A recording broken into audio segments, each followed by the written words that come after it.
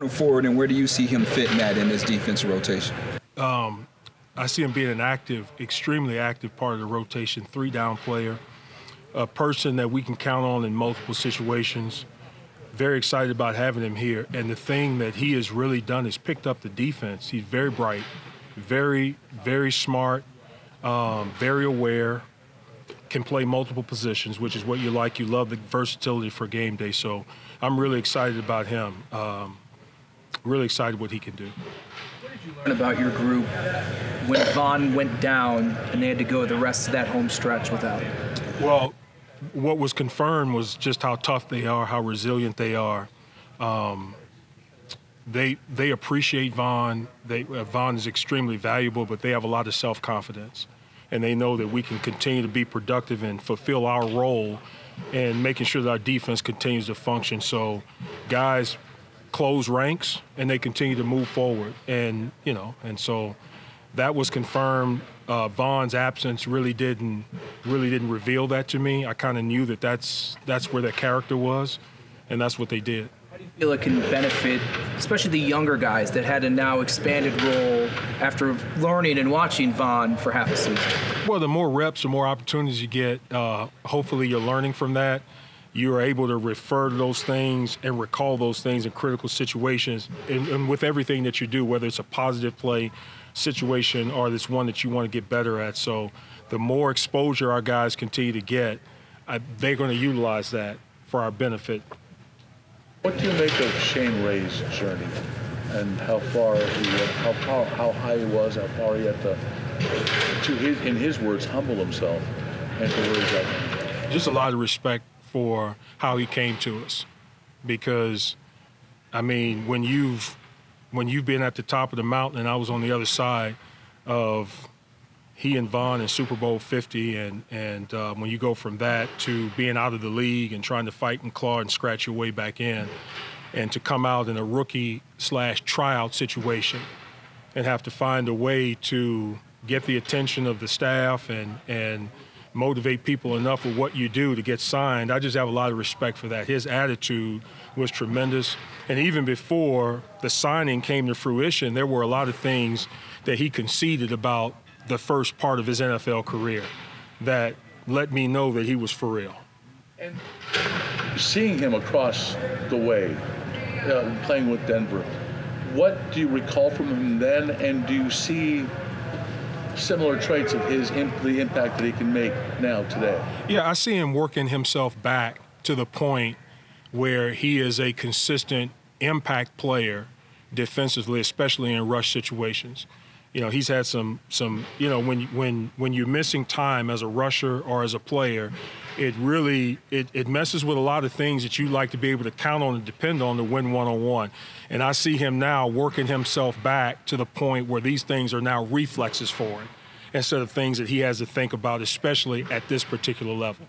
Going back to Von, if may not have him ready at the start of the season, if that indeed is the case, what is the challenge for you in making sure that whoever's there in that spot is ready to go right now?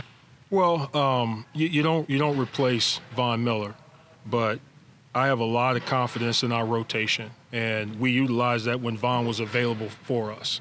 And so we'll continue to just work through this process where we are right now in training camp and then obviously in the preseason games to make sure that the guys that are going to be in that position have truly grown from where they were last year. That's my responsibility, to make sure that I'm facilitating growth, and I'm very excited about where a lot of our guys will be. Seeing Sean back in this coordinator role, does it remind you of what he was like back when he was the defensive coordinator? There's similarities? He has not changed one bit. And I'm fortunate to be familiar with him in that role. We spent a lot of time together, and so I'm able to anticipate certain things that will happen on game day, and he has a relationship with me in that role. And so, yeah, there's a lot of familiarity there. There's a lot of experience. We've logged a lot of time together, and that'll help us. Does it like remind you of like those times, like when you now like kind of taking, like what's it been like to kind of see him take back over? Well, yeah, it you know, we've got a lot of time together in the roles that we're in right now. So yeah, there are a lot of good memories. We had a lot of success together, and we'll build on that.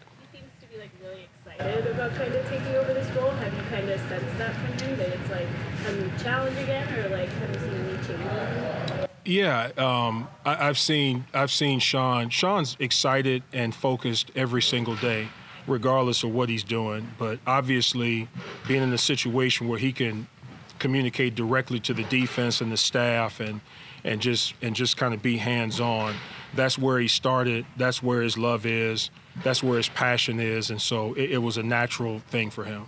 There's always going to be points about the 6-foot to sort of give. Just continue to play the game as much as you possibly can from the neck up. And, you know, when you have the kind of talent that Ed has, you got to understand situations that could mean the difference in separating yourself from the opponent. I've got to be able to process very, very quickly.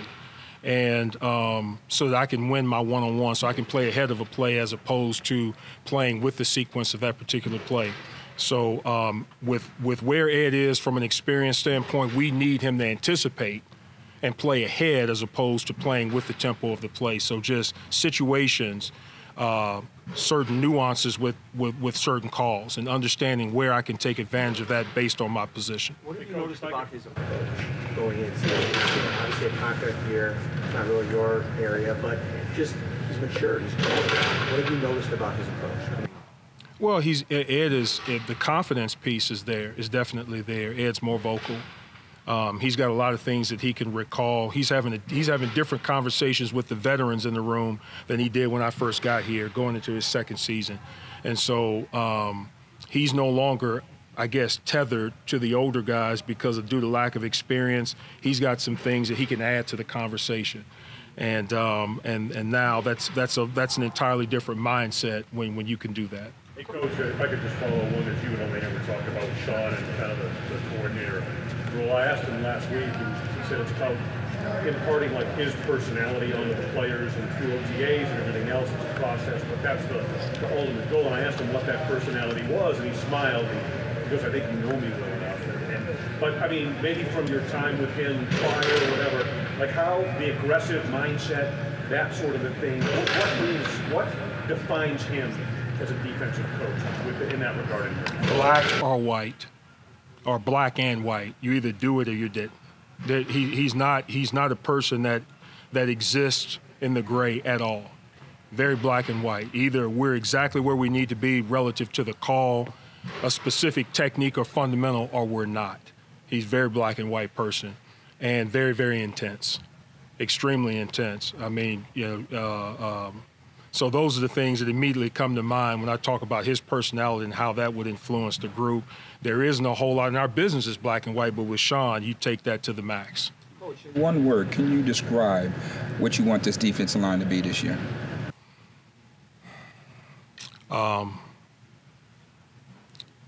Really physical. And I know that's two words, but physical, physical, physical. We want to impose our will, and we want to stop whatever the offense is presenting to us. Just extremely physical. Greg Rousseau took a big leap forward last year. What did you like about what he did? Just growth in so many different areas. We challenged Greg, or I challenged him to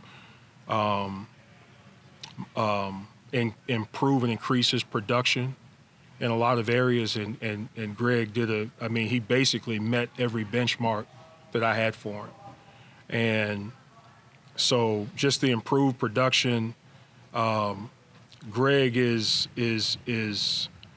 I can't state how much he's done in such a short period of time. And he's going into his third year. You forget a lot of times that this is a third-year player. Right, 23. He very mature, not a lot of background at defensive line. Even before the University of Miami, he didn't play a lot there.